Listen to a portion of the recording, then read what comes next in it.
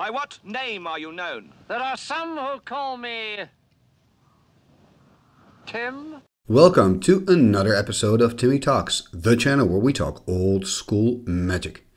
And today we are going to look at a game between Pink Weenie against Twiddle Vault. And before I start with showing you the actual game, I would first like to explain to you how the deck Twiddle Vault works.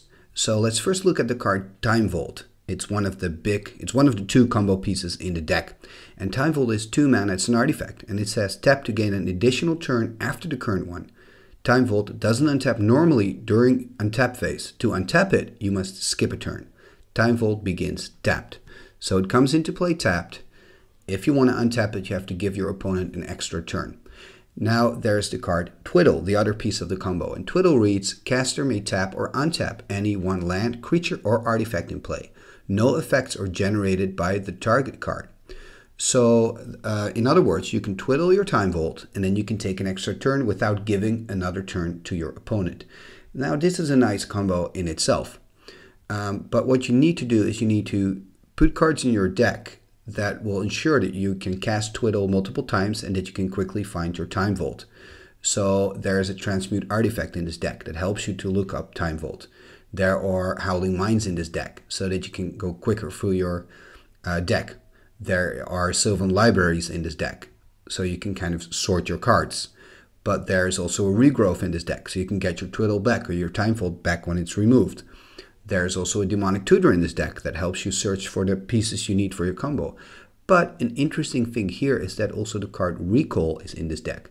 And Recall used to be a restricted card. Now it has been now it's unrestricted, meaning you can play with 4 of them. And I think Twiddle Vault is one of those decks that actually became a lot better since this unbanning, unrestricting, I guess you should say. Because now you can play 4. So that means that you can get the Time Vaults and the Twiddles back easier than before. Now in this game, we're going to see if that's really the case or not. I'm playing with a not a very special deck, Pink Weenie. I'm kind of trying to make it more mid-rangey. And we'll see how that works out for me. For now, let's go to the first game. Game number 1. And I believe I'm on the play here. And there I go. And there's a Savannah Lines on the field. So that's a great start for my deck.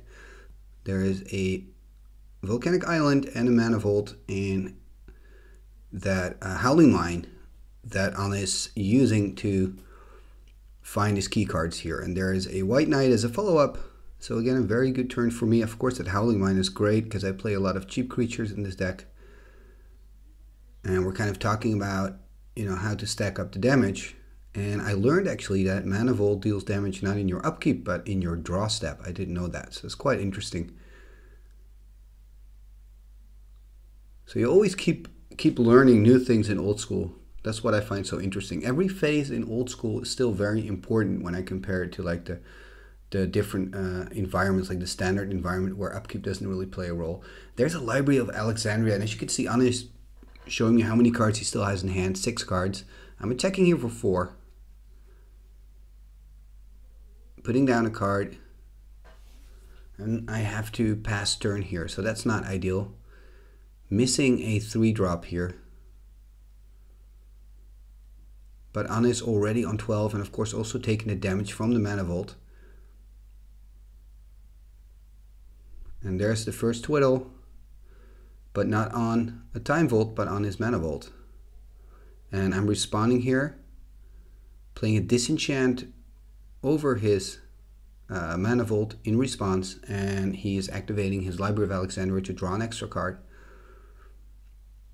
So I don't want to give him the mana to kind of play out his threats. I wonder if this is the right tactic. I mean, it seems to be at the time, but maybe you should just keep your disenchants for his Time Vaults because those are his key pieces. Attack for 4 again. He's on 8. And there's a Stone Rain taking care of his Library of Alexandria here. I mean, he's already drawing a lot of cards with the Howling Mine, but in this case it works double because you take care of the library that he can use to draw extra cards, but in this case it also is a mana source that you take care of. Only has one land, he's on 8, so I need 2 more swings with the creatures I have right now. But I believe he also plays a balance in this deck. He's actually discarding a card here. So he's discarding a Disenchant and a Mana Vault. And this is looking good for me. I'm still on 20. He has 1 land. So what can happen here? He's going to 4. I'm playing a Jadam Tome. Not really what you hope for. You hope for to put some more pressure on the board. And Honest drawing more cards. He's playing a Balance. I just discussed this card. And he's actually playing it. Wow, this is really a blow. Because he's on 4. And I wonder if I have any more fuel in my hand here.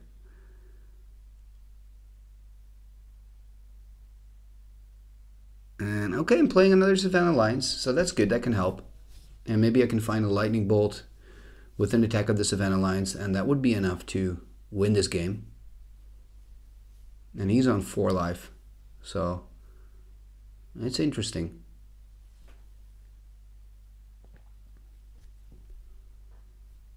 But now he has some mana, and oh no, there's a Time Vault taking a damage, and this is turn number 1. So his first turn, I'm just going to write this down to see if I can follow it. So this is his first extra turn, taking a new turn, playing a Regrowth, probably on his Twiddle, and taking another extra turn. So this is turn number 2. Playing a Tropical Island, playing a Sylvan Library, and another extra turn. This is turn number 3. So remember, he's on 2 life even. You can see it there. So if I have a Lightning Bolt, I can kill him, but I don't, or else I would have played it. And he has the Sylvan on the field now, so that means that he can look at the top 4 cards because of the Howling Mine as well. And he can put the top 4 cards in order. He cannot draw an extra card anymore, obviously, because he's on 2. And there's another Twiddle, so that's turn number 4 that he's going in. I mean, this is just crazy. I almost killed him here, but... And there's a recall. We talked about recall a little bit at the start of the movie. And he's bringing back 2 Twiddles. And he's probably playing with 4 recalls. Actually, I know he is. Now he's taking his extra turn. Looking at the top 4 cards. Drawing here. And he's taking turn number 5. So he's really going off here. And I'm still on 20. I mean, all I need is 1 more turn to finish him off. But am I getting that extra turn? And I think this really shows the power of Twiddle Vault here. Playing a Mox Sapphire, and again another Twiddle, because he took 2 back with the recall earlier. So this is turn number 6 that he's going in. Drawing the cards. Well, actually looking at the cards, putting them in order, drawing 2 cards. And one of the cards that I didn't mention yet was Time Twister, which is also a great card here because you can shuffle your whole library back. There's another recall. Again, taking 2 Twiddles back. And this shows you how crazy good the recall is in this case. Going to turn number 7. And I think he's speeding up here a little bit. But I'm still going to try to keep up with the turn. So he's on turn number 7. And he's twiddling again, so he's going to have turn number 8.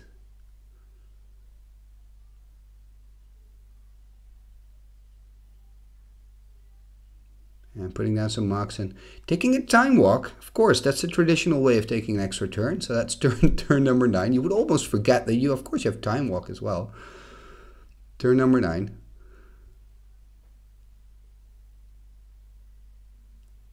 And usually I would have scooped already, but now for the game, I just want to see how this works. How is this going to go through? How is he actually going to kill me?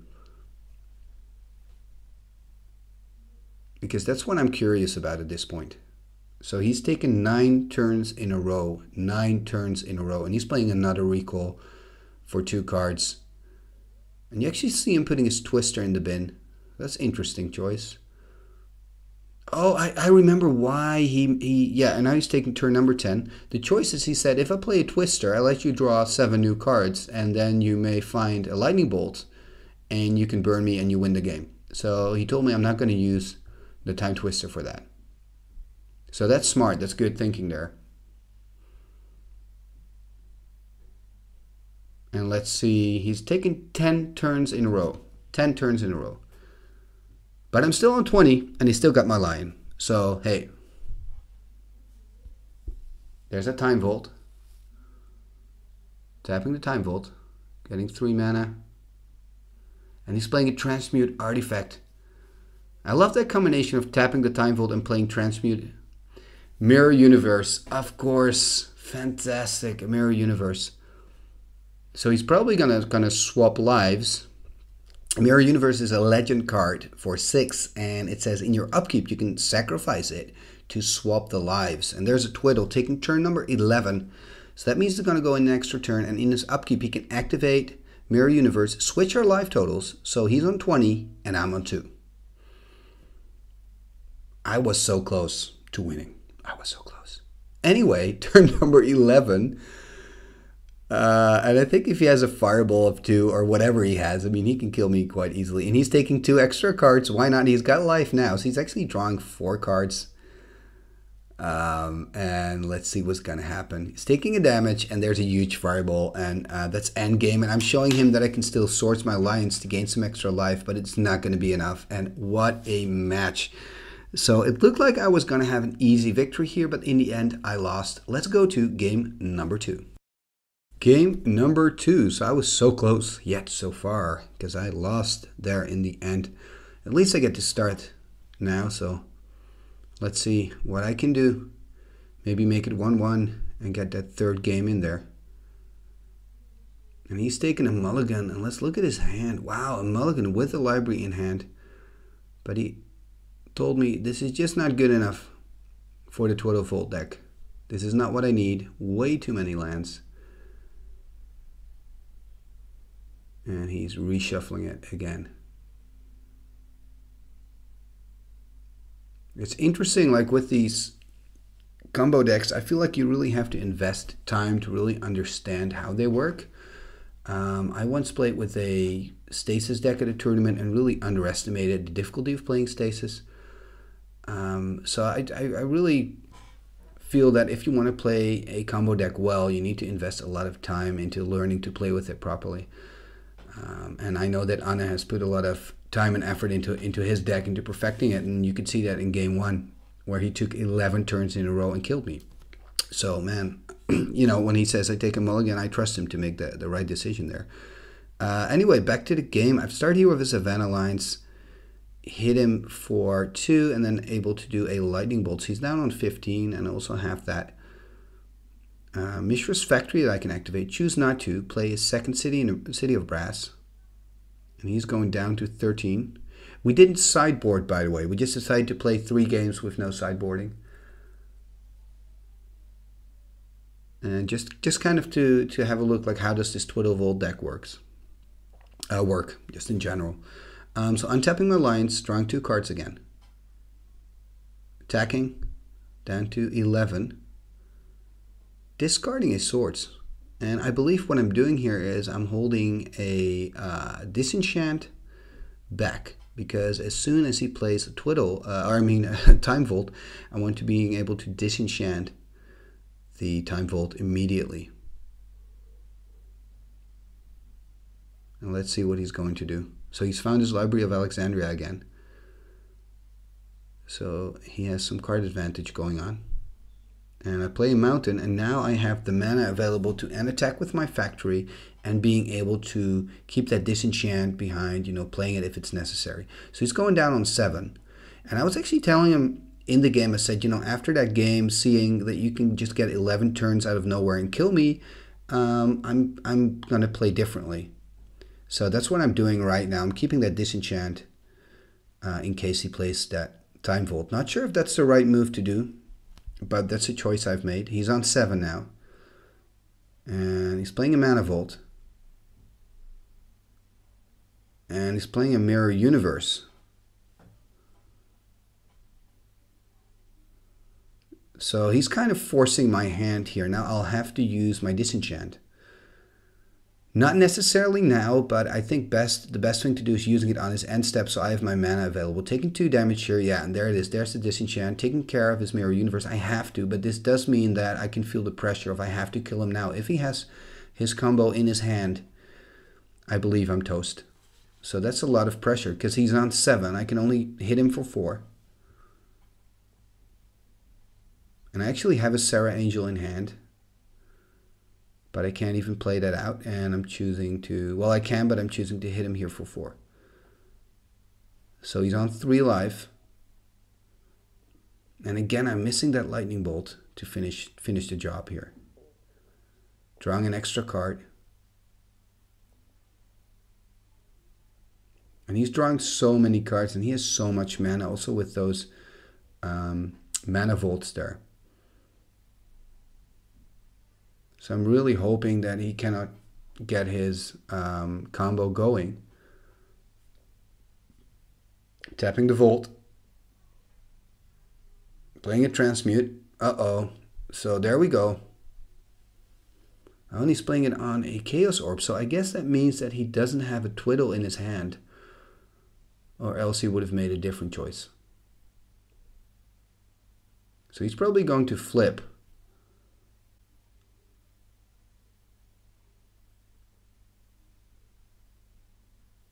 Let's see. And that little dice you see over there, the other dice that says 1, is kind of showing the mana he still has from the mana vault that he tapped earlier.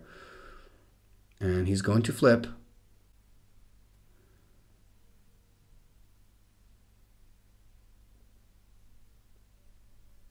And that's it. So he's hit my factory. Passing turn. I got Alliance. And can I kill him now? Because the Alliance deals 2 damage. So it's not enough. Playing another City of Brass. Attacking here. It's going to 1. Can I finish the game? And there's a Fireball for 2. And that's it. I'm winning the second game. So we're going to have a game number 3. I feel very lucky here to be able to play it again, number 3. And let's see who's going to win this matchup. Game number 3. So it's Anna on the play for this decisive game against this exciting deck, Twiddle Vault. And maybe you recognize the name Anna because you've seen him before on the channel. And then he was playing with this All Hallows Eve deck. So I'll put a link in the description below if you'd like to see, or in the comments below if you'd like to see that game. So there's a recall turn 1, and I have a very interesting, well, very exciting opening for me at least. A double Savannah Alliance there, but also the recall there for Anna. So his hand is chocked full of spells. Let's see what's going to happen. Playing a Mock Sapphire here. Seeming to think what to do next. And there's a Mana Vault. A Howling Mine. And playing a Balance. Oh my goodness. That was the worst thing that could happen for me. I was thinking that in the back of my head, but I'm like, okay, it only has 1 balance in the deck. I mean, what are the odds? I just got to play the 2 lines here. And playing another line, so that's good. Line's number 3, so they were stacked up there for me. And playing a Disenchant on his Howling Mine. And again, this is something I wouldn't have done in the early games, but after playing 2 games against Twiddle Vault, seeing how important card draw is for this deck, so he can draw into his combos and kind of get this situation going. There's a Twiddle on his Mana Vault, and you see he has so many ways to draw cards, it seems. So now he's using a Brain Geyser. He's already used an Ancestral Recall. That means 6 extra cards compared to what I'm drawing, and also, of course, the card advantage with taking care of the 2 Savannah Alliance. So I'm playing a City of Brass here. And I can't seem to find my 4 drops. Passing turn here. And Anna's taking damage from the Vault. Playing a Soul Ring. Playing a City. And he just has so many cards in hand. And that City of Brass is great, giving him all the colored mana he needs. There's a Sylvan Library. Taking an extra turn with the Time Walk. And this is not looking good for me. So I'm disenchanting the Sylvan here. He's kind of forcing my hand because now I've already lost 2 disenchants. And I'm not sure if this was the right decision. Maybe I should have kept the disenchant for a possible Time Vault again. And there is that recall. Probably going to get the Ancestral back or the Time Walk. Yeah, that's it. That's the Ancestral. Gonna play it out. And you see how much mana he has. So he can just play out all those spells. And taking a damage. playing a new Sylvan library, and this is pretty frustrating for me because I just invested a lot of disenchants to take care of that, and now there's a second Sylvan, and I know how important my disenchants are against this this particular deck. And he's going to 10 now. But 10, I'm still so far away. At least I've got 5 mana, so I wonder if I have like a Sarah Angel or something in my hand that I can put on the board next turn. If there's going to be a next turn. It's going to 6 here. Playing a Howling Mine. Playing a Transmute Artifact. And there it is. And I'm quite sure we're going to have a Twiddle. And there's Twiddle. So that's actually the first extra turn he's taking, I guess. At least off this Time Vault. And he's on 6. And this really reminds me of that first game of this matchup. Where he was, I believe, on 4. And then he went back to 2 with his cities. And there's a Demonic Tutor. So he has so many cards to kind of go through his library and find his key pieces. And I wonder if he's going to get back a recall now to get double Twiddle back. Although I'm not sure if there are 2 Twiddles. Yeah, there are 2 Twiddles in his graveyard. I wonder if he does that or does something else. And with these decks, the sequencing of your spells is so important. So he chooses to play a Regrowth. He plays a Twiddle. Obviously going to use it. Twiddle it. An extra turn. Turn number 2. Playing a Transmute Artifact. another Howling Mine. Also showing how important Howling Mines are for these decks. And you see that more with combo decks, that Howling Mines are key pieces.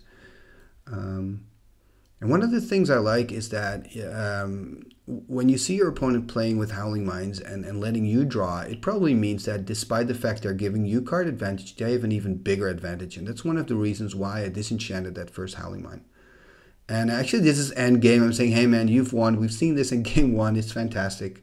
You're already on your second or third extra turn, whatever. And he's showing me his hand with the recall and a double Twiddle. So that's fantastic. Congratulations, Anna, and what a beautiful deck you've built. The Twiddle Vault deck, showing the power of that unrestricting of recall.